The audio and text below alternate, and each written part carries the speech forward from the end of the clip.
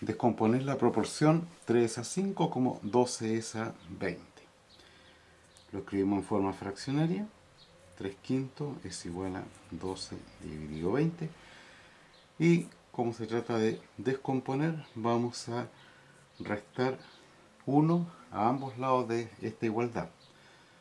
O sea, 3 quintos menos 1 igual 12 dividido 20 menos 1. Efectuamos cada una de estas restas, sacando el mínimo común múltiplo. Entre 5 y 1 es 5. 5 en 5, 1. 1 por 3, 3. Menos 1 en 5, 5. 5 por 1, 5. Ahora, en el otro lado de la igualdad, entre 20 y 1, mínimo común múltiplo 20. 20 en 20, 1. 1 por 12, 12. Menos 1 en 20, 20. Y 20 por 1 es 20. 3 menos 5 es menos 2 dividido 5 igual 12 menos 20 menos 8 dividido 20.